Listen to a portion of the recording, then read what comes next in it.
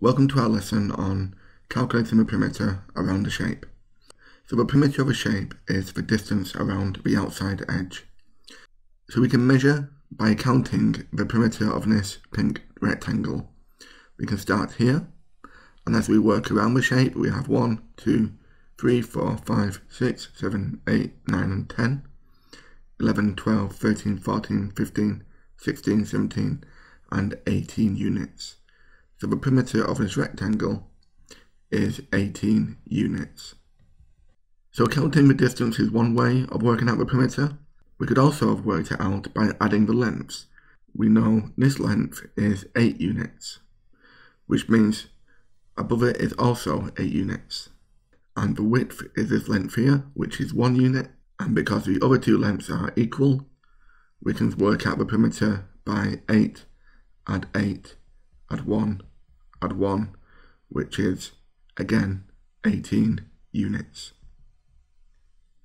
So to work out the perimeter around the yellow trapezium, we can start at any vertex, for example here, and as we work our way around we have 4 centimeters plus 5 centimeters plus another 10 and back to where we started by adding another 5 centimeters. So the perimeter is 24 centimeters. As well as adding the lengths, when we know the lengths are equal, we can use a short multiplication method. With a green pentagon, we know each of these lengths are equal because they are marked with a dash. This means we have 5 lots of 5 centimeters, which is 25 centimeters. Okay, let's try one more question. So in this question we have a hexagon, which is this hexagon here, and that has a perimeter of 36 centimeters. And 4 of the hexagons are used to make this red shape. Do you want to try and calculate the perimeter of the red shape? You can pause the video and resume it when you're ready.